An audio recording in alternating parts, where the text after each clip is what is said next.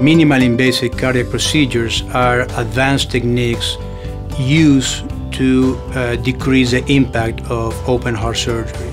Aortic and mitral valve operations are the typical operations that they fit well for this small incision approach.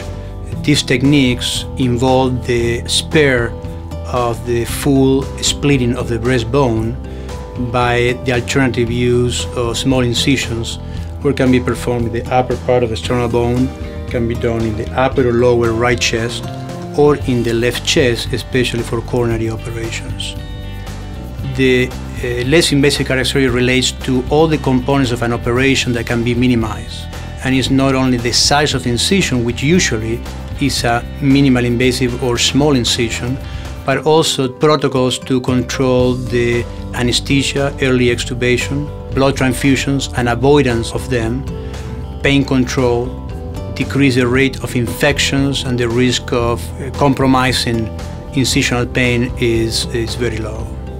Well, these operations, within 2 weeks, patients can drive, and between 2 and 4 weeks, patients can do a desk job, and obviously they are ambulatory the day after surgery.